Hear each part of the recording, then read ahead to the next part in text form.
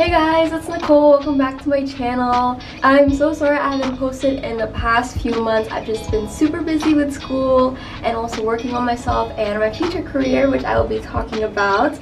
And today I'll be updating you guys on my life, what's been going on, what have I been doing, where I have been, and there's a lot to talk to you guys about.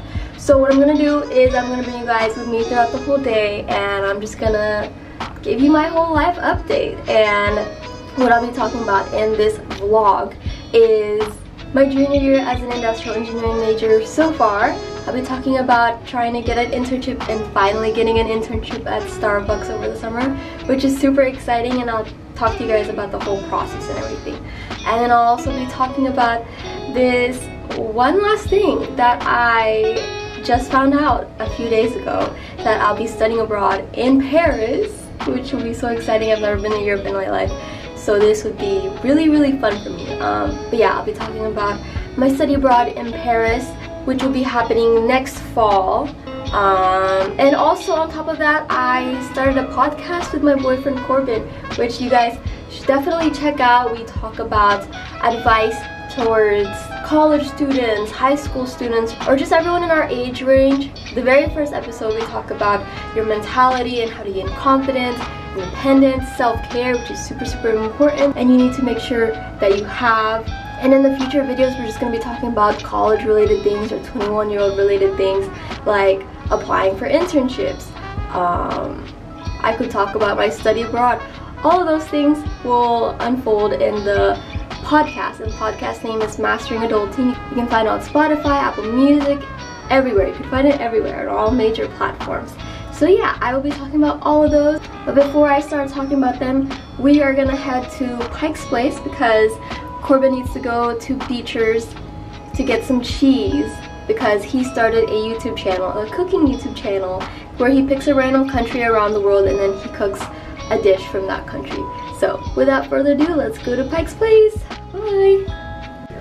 Before I leave, I just want to show you guys my outfit. So I'm basically just wearing some black pants, a Levi's jacket, a white hoodie, white shoes, and I just put my hair up because I got lazy, and then some Tory Burch earrings. But yeah, very casual today because we're going to be walking outside and it's going to be cold. But yeah, that's it for today. Let's go to Pike's place.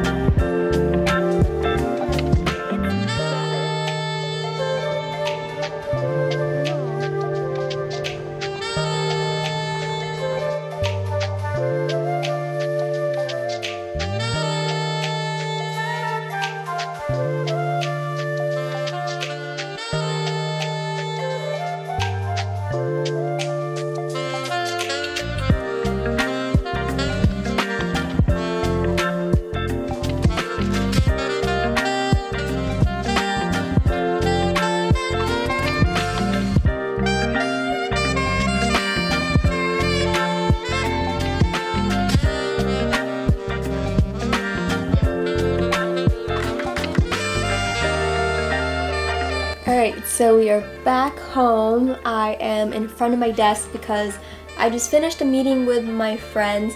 We finished working on a project that we needed to turn in, so we got that done, and yeah, anyway, let's get right on to it. And before we talk about that, yes, I changed my jacket. The other one was too warm, so I just changed it when I got home. And also, excuse my skin. It's been really bad lately probably because of all the stress from school, but it's okay. It's slightly getting better. But honestly, we just need to normalize textured skin, you know?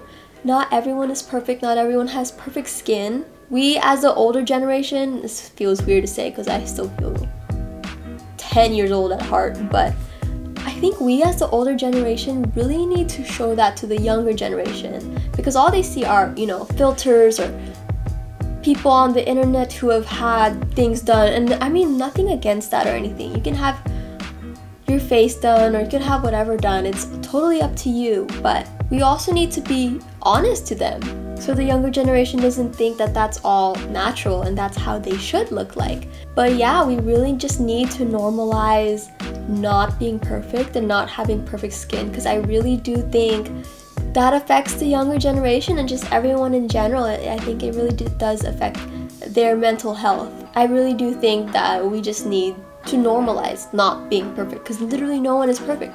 But anyway, that's a little off topic. Let's get back on topic.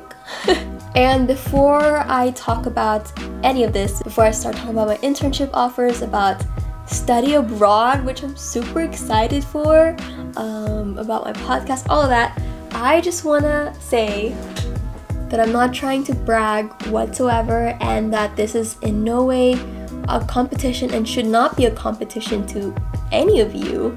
You know, me having these things, me accomplishing these things doesn't make me any better or any worse than you, because honestly, we're all going through different journeys. We've all had different experiences, we're all going through our own struggles, we're all headed towards different directions in life. So please, please, please don't compare yourself to me, don't compare your journey to mine, because we're all different and we all have to be aware of that. I think that's another thing that destroys the mental health of generations nowadays, is how competitive everything is. And it really does suck, but you know, in order to protect your mental health, you just have to constantly remind yourself that we're all going on different journeys and all headed towards different things in life. So don't compare yourself to others and don't try to compete with other people. If you want to do something for yourself, do it for yourself and yourself only, and not because you're trying to be better than one person or someone else. So yeah, if you want a little more of that, if you want me to talk more about self-care, mental health, even independence and confidence, check out the very first episode of the podcast that Corbin and I started called Mastering Adulting. The very first episode is called Reinventing Your Life, and there we talk about the mentality that you should have and you should attain as a young adult. So don't forget to go listen to the very first episode, and thank you to the 200 people who have listened to it. And don't forget to follow the podcast so you don't miss any future episodes. But yeah, enough of that.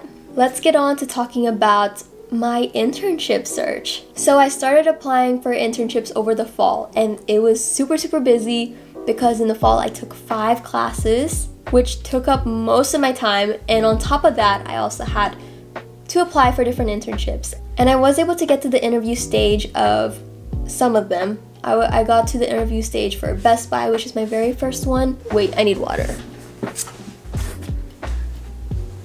Okay, I'm back. I just got water because I got dehydrated. But anyway, I interviewed for Best Buy, I interviewed for T-Mobile, Amazon, PepsiCo. I interviewed for so many positions and I just kept getting rejected, which made me so disappointed and so sad, because I've applied to over 100 internships, but I was still getting nowhere, you know? So I was like, what is wrong? Do I just suck at interviewing? And towards the end of the fall quarter, I was super, super disappointed. But I did not lose hope. Towards the beginning of winter quarter, I got an email from Amazon and Starbucks. For Amazon, it was the Operations Finance Rotational Program Internship, and then for Starbucks, it was for the Process and Equipment Engineering Co-op. And I heard back from both of them saying that they want to interview me, so I was like, okay, well, let's go do this interview. And I prepared extra this time. What I did was I had a whole document with all the questions that I think they might ask me, and then I type out all my answers there just so I'm prepared.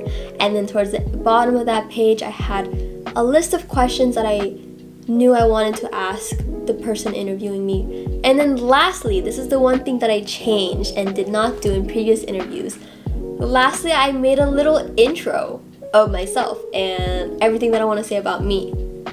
So I introduced my name, my major, classes that relate to the position, my extracurricular activities that do relate to the position. I also mentioned the business that I started, EMPRESS the label. Towards the end, I mentioned what I do in my free time. And then I also mentioned why I want this internship and why I think I'm the right person to hire for this internship. So that is what I did differently compared to other interviews. So if you want to use a tip, go ahead. It definitely helped me, and I think it will help you because it definitely got across all the things that I wanted to say during the interview. So yeah, I interviewed for those 2 positions, and then I got the offer, which was super amazing. And I also really want to thank everyone who helped me get the internship, everyone that I've networked with to be able to get past even that application round. I want to thank all of you guys, and I also really want to thank my friends, my ISC group, who have definitely motivated me and supported me along the way. You guys, I love you guys. You have no clue. But anyway, off topic. Anyway, yeah, I got the offers, which is super exciting. They both offered me a pretty competitive salary, which I was pretty surprised about. Starbucks was just slightly higher, so that definitely affected my decision, but it definitely wasn't the main reason why I chose Starbucks. So why I chose Starbucks is mainly because I really enjoyed talking to my interviewers. I enjoyed talking to everyone that I've connected with who works at Starbucks, and I really do think that my personality fits Starbucks the most between the 2 companies, so I really do think I would enjoy my time there the most. Also, I'll be working at the Trier Center, which is the center of innovation at the Starbucks headquarters, which is super exciting to me because I've always been really into entrepreneurship, and I really do think that I could bring that interest to the Trier Center along with everything that I learned in my major. Because I'm definitely going to be doing a lot of what I'm learning right now in one of my classes called Design of Experiments. I'm definitely going to be using that a lot during the internship, or co-op. That's what it's called. It's a co-op, not an internship.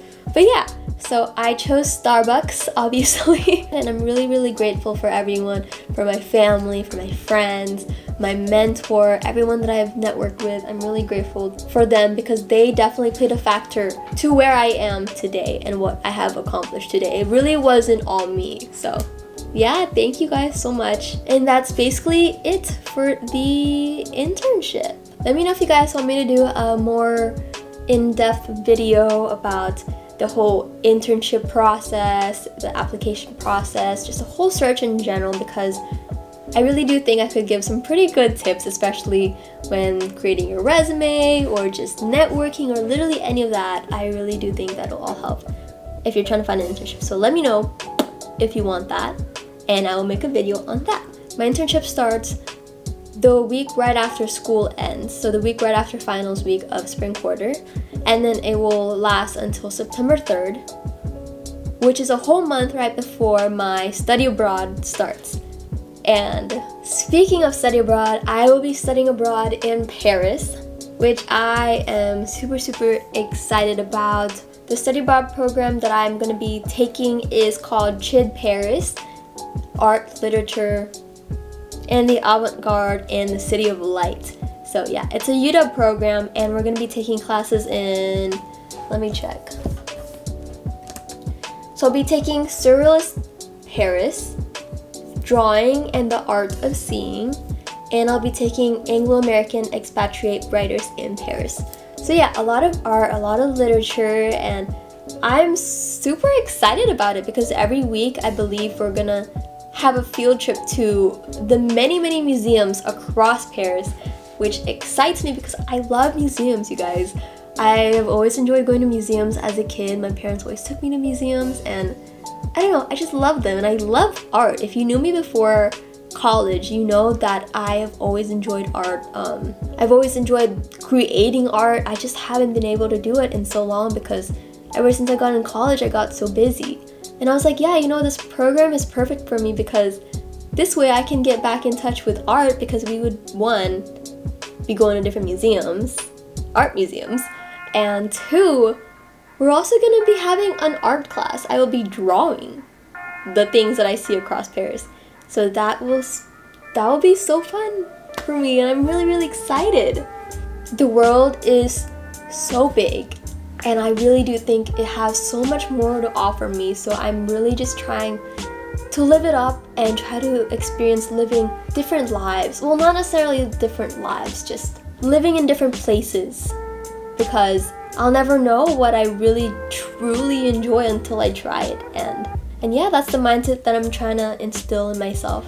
So this program is 4 days a week. We'll have classes 4 days a week in the American church in Paris, I believe. And then during our 3-day weekends, I am planning to go out and travel to the nearby countries and cities near France. I was actually planning to study abroad in Rome last spring break, but that got canceled because of COVID. So this time I'll actually be able to visit Rome from Paris, and that's gonna be a lot of money. But I'm planning to save up the money that I will earn during my internship or my co-op, and then use that for my study abroad and all the things that I want to buy in Paris and all of the places that I want to visit near Paris. I am planning to just spend it there, save it up and then spend it.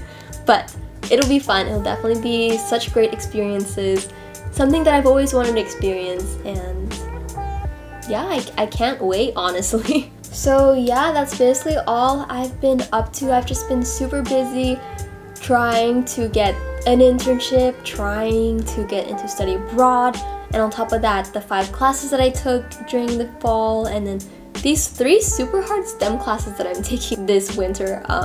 Just trying to balance that all out has definitely been tough, but something that has definitely helped me was taking care of myself mentally. I think it really did help me throughout everything. I would get burnt out pretty often, but I knew when I was burnt out, and I knew when I needed to take a break and when I needed to just take care of myself physically and mentally. So I think you guys should practice that as well. I think that will definitely protect your inner peace and your happiness, and I know this sounds cheesy, but it's so, so true. I'm also starting to get into these self-help books, but let me show you guys. I'll be back. Okay, I'm back with my little stack of self-help books. They're very, very inspirational. Definitely check them out. I haven't read them all yet, but I've heard so many good things about all of them. So yeah, the first book I got was The Art of Nonconformity, and I heard this from Damon Dominique's list of books that you should read. You should definitely check out that video. I love that video. I want every single book on that video. And I also love Damon Dominique. He's such a cool guy. He's an American YouTuber living in Paris, and I just love him. I love his videos. He's probably one of my favorite YouTubers at the moment, and his videos also make me really excited to move to Paris for a few months. So yeah, this is the first book. This is the second book that you should check out, and this is also the book that I'm currently reading. It's called You Are a Badass: How to Stop Doubting Your Greatness and Start Living an Awesome Life. It's really, I love this book. It almost feels like an older sister just giving me advice, because it's super casual, super informal. So it's such an easy read, honestly, and also has really good content.